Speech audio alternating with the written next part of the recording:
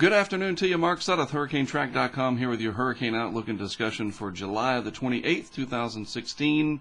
Tropics starting to become more busy with each passing day. More areas of interest to start to watch now. National Hurricane Center outlining a pretty large area here, spreading out longitudinally from east to west here over the Atlantic, the tropical Atlantic into the southwest Atlantic. And then we have our area over here, 96L, closer to the southwest coast of Africa and the Cape Verde Islands. So what does all this mean? Well, I'll get into that throughout the rest of this discussion. In the Pacific, things calming down a little bit. Frank's just now a depression and will weaken into a remnant low as it moves on out and dissipates. Another area developing. This region has been so busy since it all began with Agatha several weeks ago now, just one after another, got all the way down to the G storm, Georgette. And this one has a pretty high probability of developing.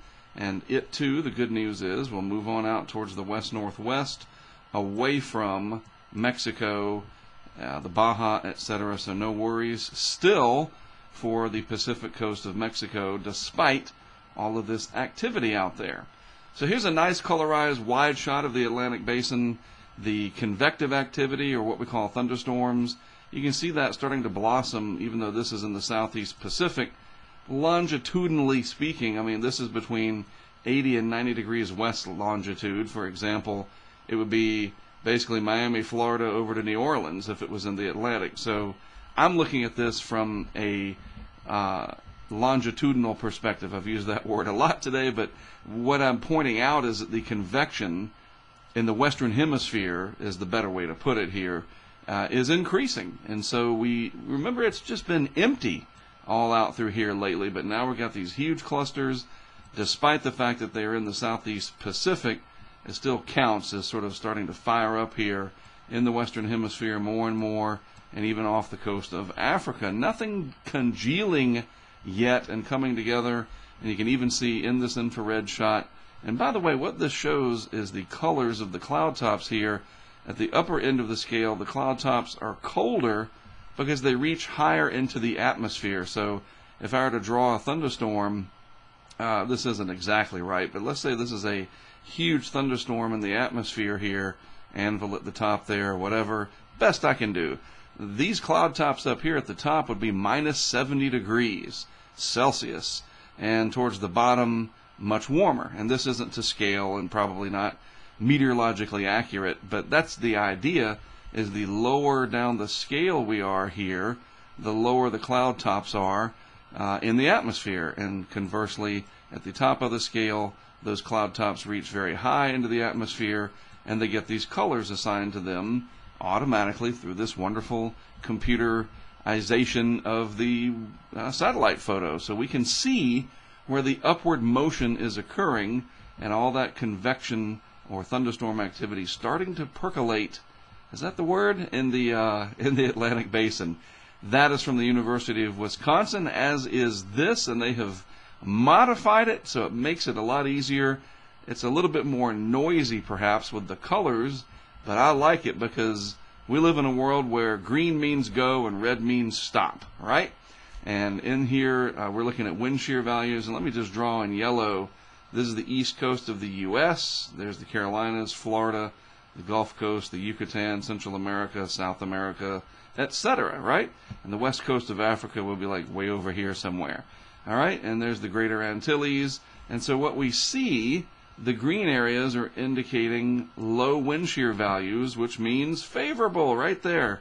So look out in the tropical Atlantic at what a large area of favorable upper level winds we have. You do have sort of this upper tropospheric trough carved out. That's the hard part about their reds, as I have to use, maybe I'll have to come up with a different color, maybe a purple. But we do have this sort of troughiness carved out in here, cyclonic flow. But you have a big upper ridge sitting here with all that heat in the southeast, fairly light winds in the Gulf of Mexico, a shear zone cutting through the Caribbean. And this time of year, the Caribbean is what we call the graveyard for tropical waves.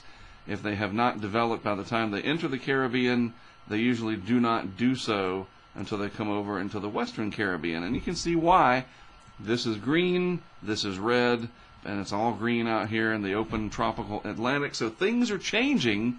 They're not quite there yet. It's just like watching that big old pot, waiting for it to boil. We've got the bubbles starting, little ripples and convective activity in the water, and that's exactly what it is. If you look at a pot of water starting to boil, and you see these occasional waves come up, who has time to sit around watching pots boil, right? But we've all done it. You see it, and that's that convective rising motion in the water. Is fairly similar in the atmosphere, and part of that is instability, the vertical instability.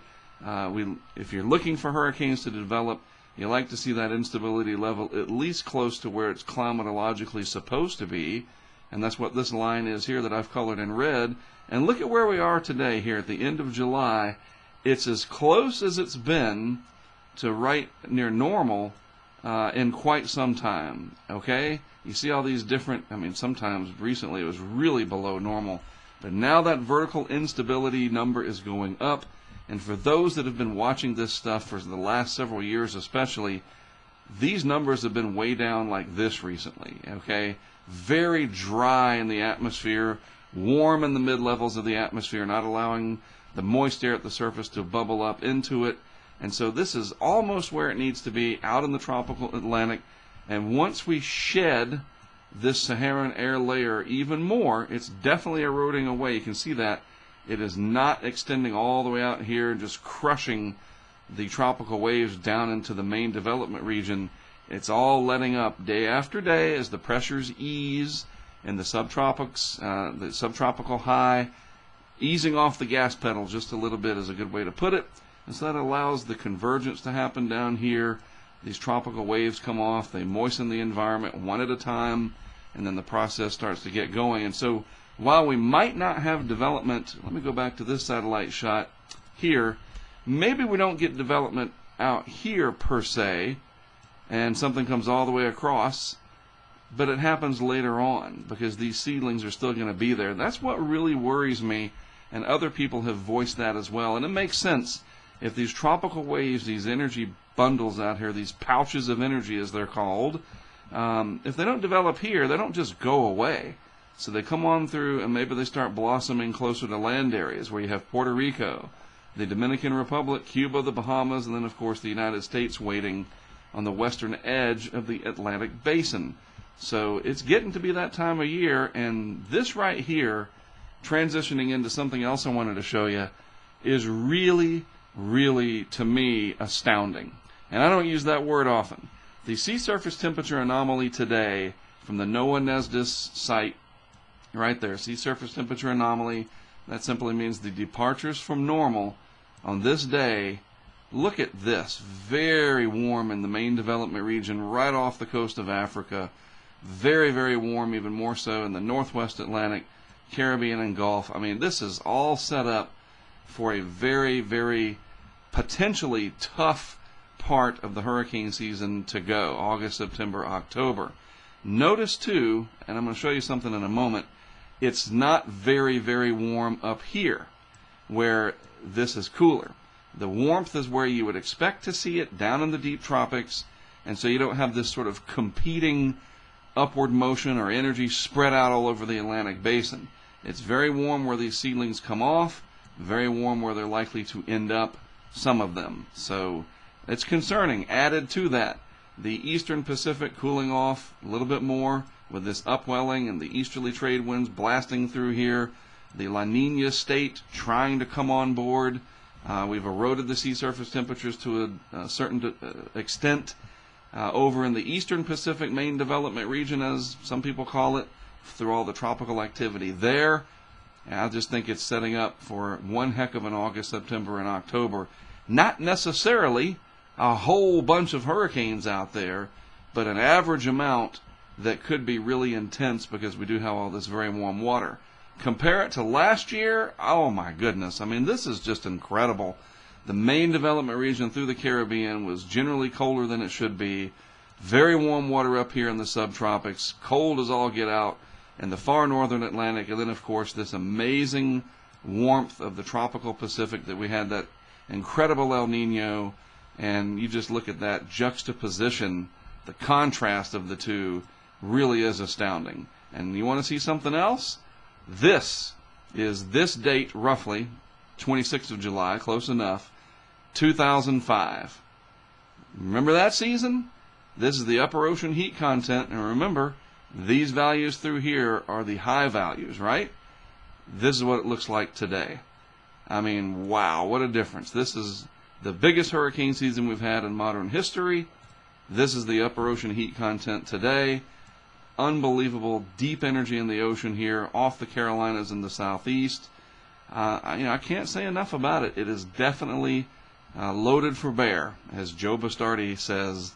Borrowing that from him, I know he didn't come up with that, but he says it often, and it is true. And if you look at the actual sea surface temperatures, this just continues to boggle my mind.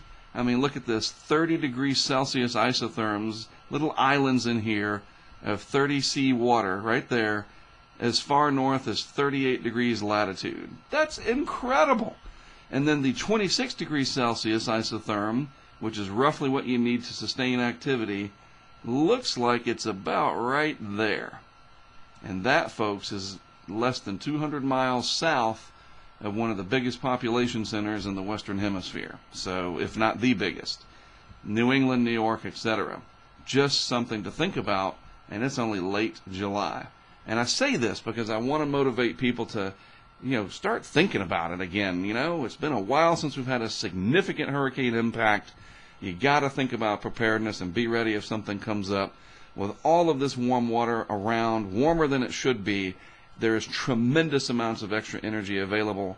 I wish that I knew for sure if something was going to happen, or if it wasn't, I would tell you. Believe me, I don't know, but I see this and I say, okay, look, the potential is there to have something really devastating come along. And if it does, trust me, you need to be ready for it. So hopefully this motivates you. I don't want to instill fear.